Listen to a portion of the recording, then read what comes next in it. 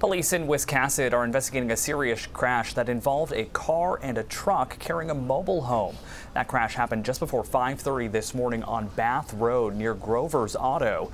They say a 25-year-old Ryan Graffam from Friendship was driving a Ford Mustang when he crossed the center line into the lane of the truck. A flagging car was ahead of the truck to warn drivers of the wide load.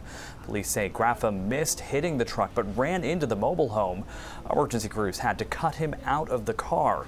He was flown to Maine Medical Center in Portland. Police did not have the latest on how serious his injuries are.